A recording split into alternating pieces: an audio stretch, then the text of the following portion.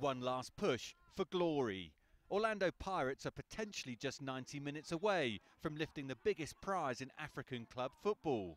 The first leg of the CAF Champions League final against Ahly finished one apiece, giving the Egyptians a slight advantage. They have an away goal and the home leg to come. But the Pirates' leveller came in injury time, and they feel the momentum is now with them. It's a draw for us, but it's a little bit of a sunnier draw for us than for them, even though they were away from home. So to finish the game that way, it does give you a little bit of a lift and gives you a bit of hope. And it just motivates everybody that we can go there and score again and hopefully do the business in the final.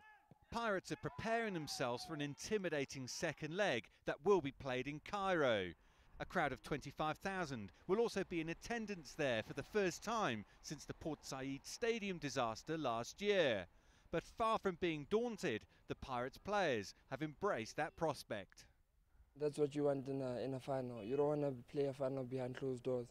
And I feel as much as the supporters, most of them will be supporting Ahly, but it's a boost for us because we also want to play in front of a lot of people in a final. If the second leg finishes one apiece, the tie will then be decided on penalties, something the team has been practicing. Pirates, though, need at least a goal for that to happen and are promising an attacking lineup, which is likely to contrast with their opponents. They believe in their style of play, which is that they play a very rigid back four and two midfielders that sit in front there, creating a box. They don't have all those stars and all the success that they've had, for no reason. So they know how to do it. They do it very well. But we got to try and break him down, and by doing that, keeping our concentration and keeping our discipline at the back, and making sure we don't get caught on the break.